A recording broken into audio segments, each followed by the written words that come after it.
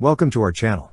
Don't forget to subscribe and put likes, because your support is important for us. And here we go. In the midst of internal armed conflict, Ecuador is fortifying its national security with the introduction of advanced military technology.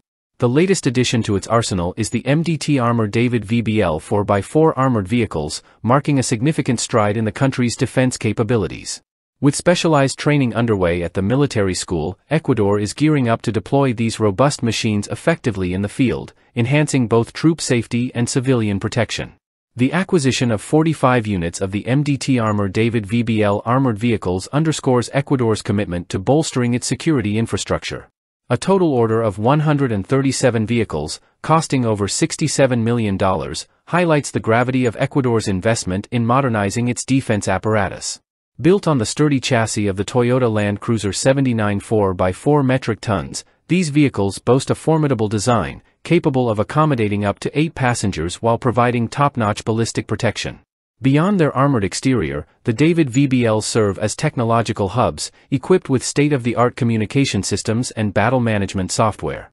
This integration ensures seamless coordination between military units, facilitating swift and decisive action in anti-terrorist operations. The deployment of these armored vehicles signifies Ecuador's proactive stance in safeguarding its sovereignty and maintaining peace within its borders.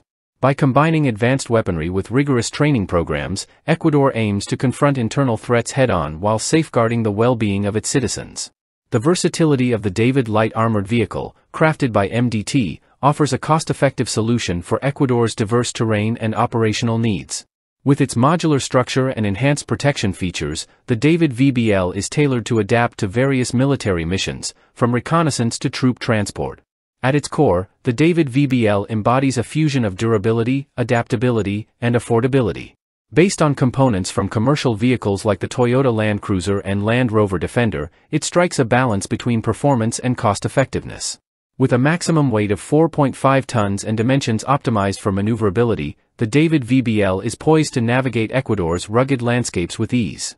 Powered by a robust engine generating 148 horsepower and 408 Nm of torque, the David VBL offers both manual and automatic transmission options, catering to diverse operational preferences.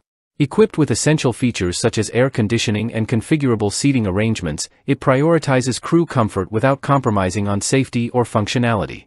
MDT-Armor, headquartered in Auburn, Alabama, stands as a beacon of innovation in the realm of armored vehicle manufacturing.